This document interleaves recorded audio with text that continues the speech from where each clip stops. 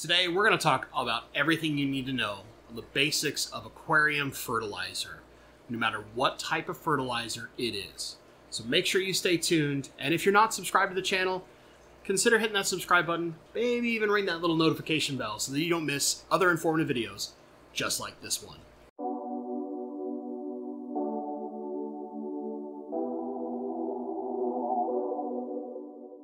Hello everyone, this is Bentley, and today we're going to go over the basics of aquarium fertilizer in a small series where I'm going to cover everything you need to know about aquarium fertilizer and why you would pick a certain method over a different one. So let's start with the simple stuff. There's kind of three styles of fertilizer, and that depends on the delivery method. The first and most common that most of us use nowadays is something like this. This is Aquarium Co-op's Easy Green. This is an all-in-one liquid fertilizer. Now there's a ton of these out there, whether it's the Seachem Flourish line, Thrive from Nylock G, Brightwell has a wonderful line of fertilizers, Dustin's Fish Tanks has Grow Juice, Tropica has stuff, Dennerle has stuff, ADA has stuff.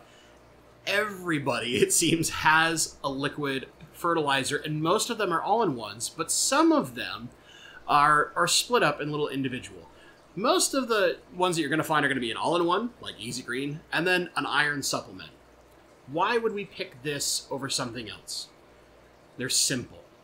It's usually something you dose once a week if you're in a low-tech tank, or twice a week for a medium to high-tech tank. It kind of has a good mixture of everything, and each one has a small difference. An example would be like, in Aquarium Co-op's Easy Green, there's slightly more nitrogens than there is in Nylock G Thrive.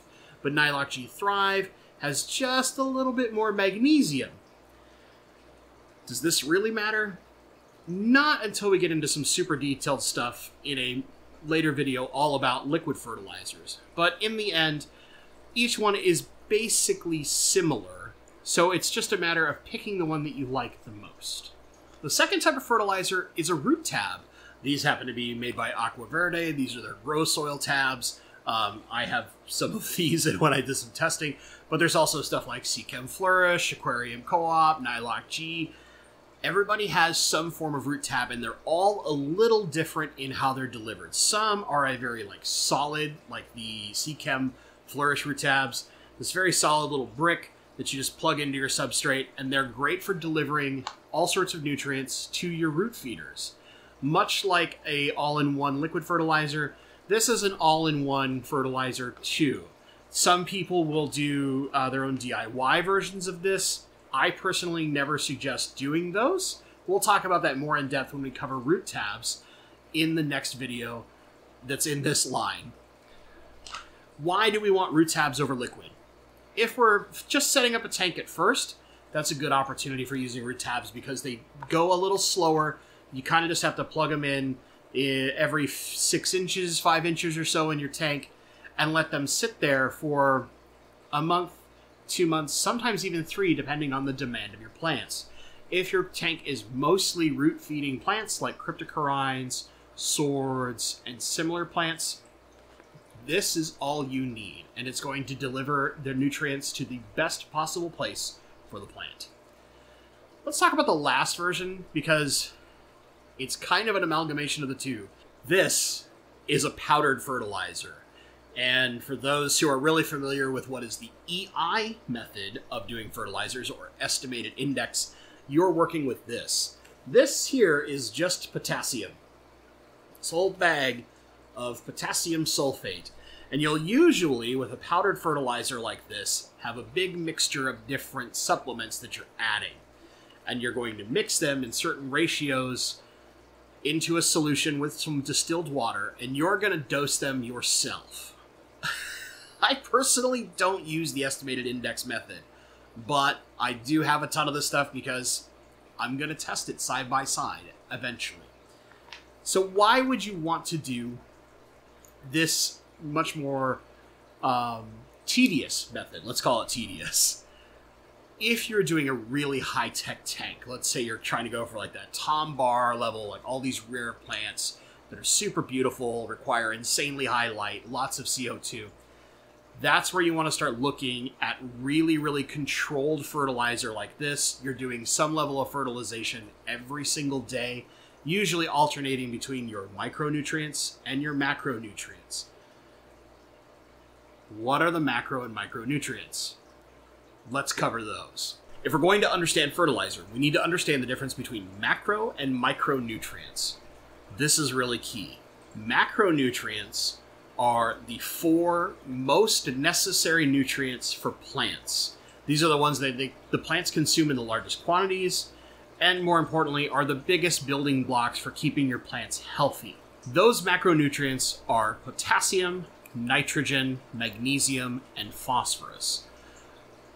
Very, very common. Pretty much every all-in-one fertilizer has these in the highest amounts, and when you get to something like an EI method, this is the one that you're going to dose every other day.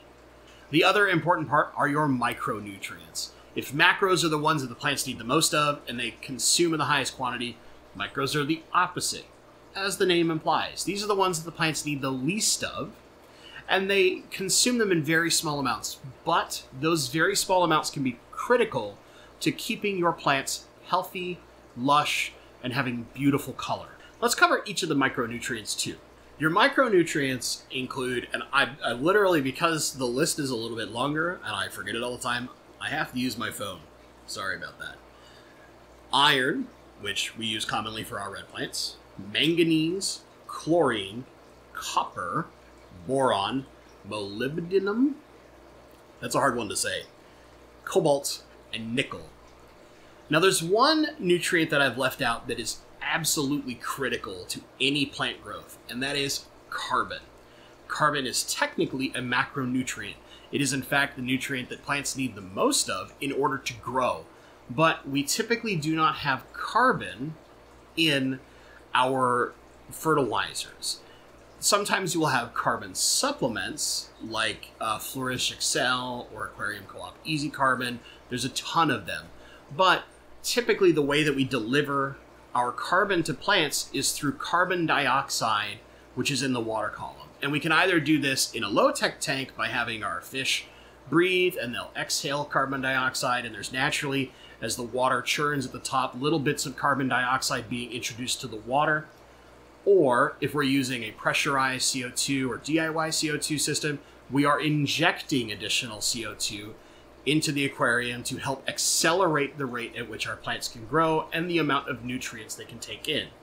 The key about carbon is that the more carbon that is present, the more of the other nutrients your plants are going to require, and usually the more light too, because they're going to be able to consume more of the most important building block of life to grow, and thus they need more of everything the more carbon is present. Some people will use a liquid carbon.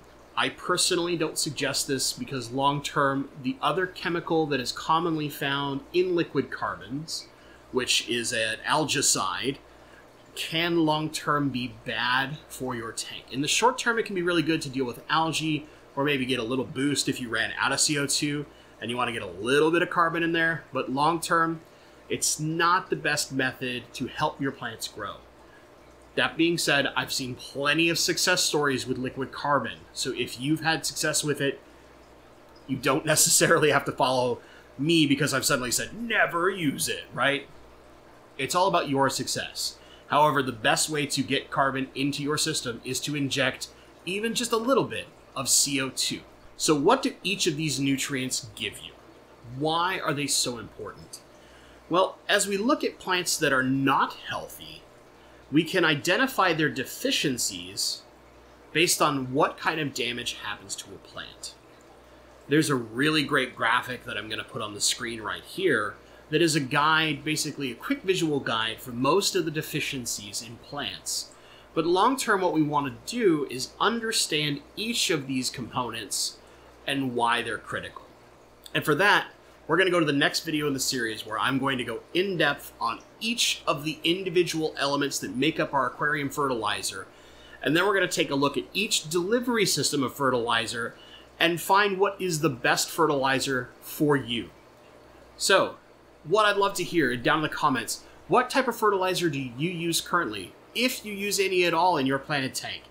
Are you using a liquid? Is it an all-in-one? Do you do the estimated index? Do you use root tabs? Is there a specific type of fertilizer you've tried and don't like versus another one that you do like? Let me give you an example. I personally am not a big fan of the Seachem Flourish line because I hate pouring into caps and dosing that in. I like something easy. I like a pump trigger, and nearly every other fertilizer out there nowadays has one. So when I dose liquid fertilizers, I just boom, boom, boom, boom, done. I'm lazy. I go for ease of use. So let me know down in the comments what type of fertilizer you use and what is your favorite. If you've enjoyed this video and you're looking forward to the next video in the series or learning everything you need to know about aquarium fertilizers, consider giving us a little like. It helps with the magic YouTube algorithms. If you don't think aquarium fertilizer is all that interesting and you only keep bare bottom tanks with no plants, you can hit that thumbs down twice. I'll understand. As always, guys, thank you so much for watching, and stay awesome.